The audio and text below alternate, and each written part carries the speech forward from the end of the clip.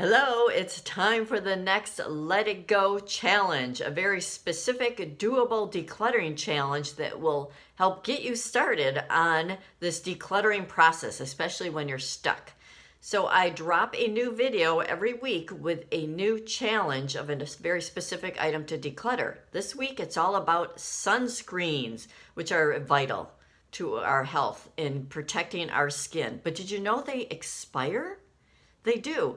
Comment below and tell me, did you know sunscreens expire? Type yes or no.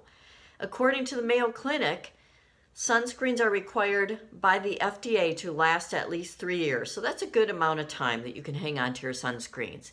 When you buy a new bottle or purchase sunscreens and you see that they do not have an expiration date listed on them, take a permanent marker and go ahead and write that on the bottle or the package so you know when they expire and when you can toss them.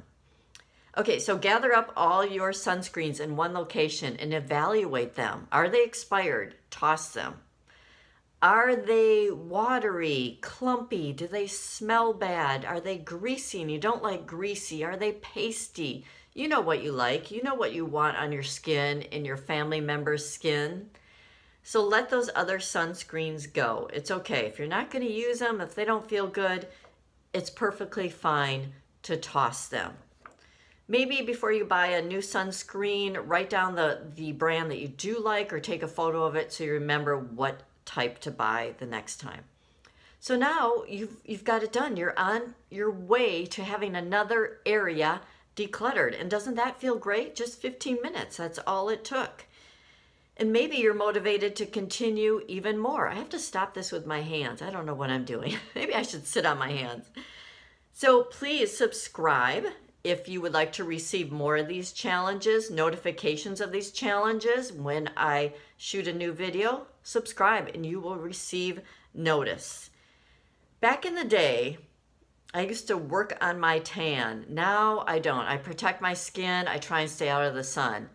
Did you used to work on your tan like I did? I laid on a foil blanket. Yes, I did.